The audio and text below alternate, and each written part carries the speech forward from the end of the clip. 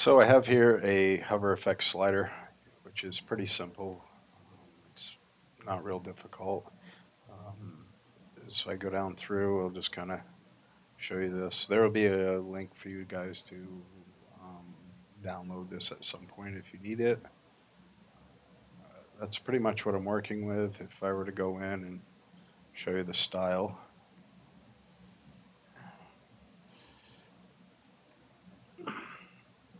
this is pretty much all there is to the style.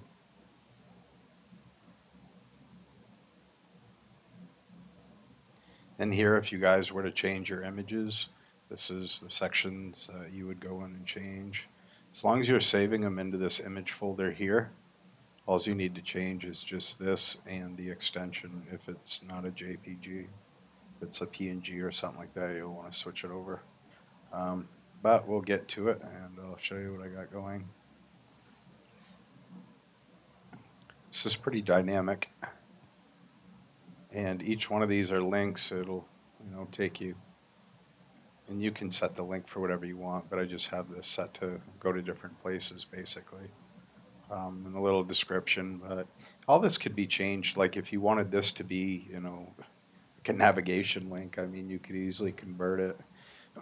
When I say that, you could go into here and wherever these hrefs are, say you had your own web page, all you'd have to do is put in like, your index HTML or whatever it is.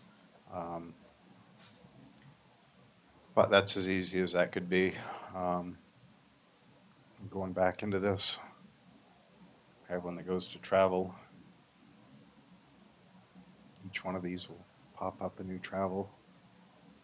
I go into music, pretty much does the same thing.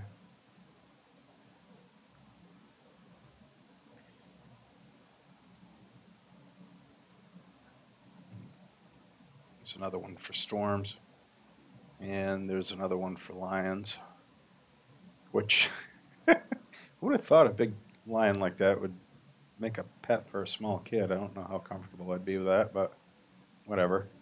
It is what it is. But anyway, I hope you guys enjoy this, and I hope you can put it to use. I have this little fuzz going on, this glow. If you wanted to, say you wanted to go in and change that, you can go down here and you can change how fast the glow goes. The higher the number, the slower the glow is going to be. If you were to have this as a 1, it would kind of be animated a little faster. And these are all the sizes as far as the shadows go and all that, like different px size.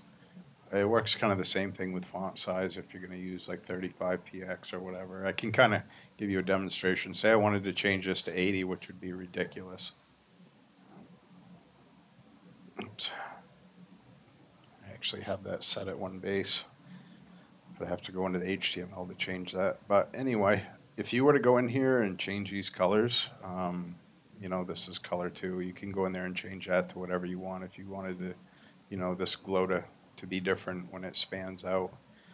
But anyway, hope you guys enjoy it. This is yours. This right here is just kind of an overflow. I have something I'm going to end up putting there at some point. But anyway, you guys are welcome to use this for whatever you want. It's free, and I hope you enjoy, and take care.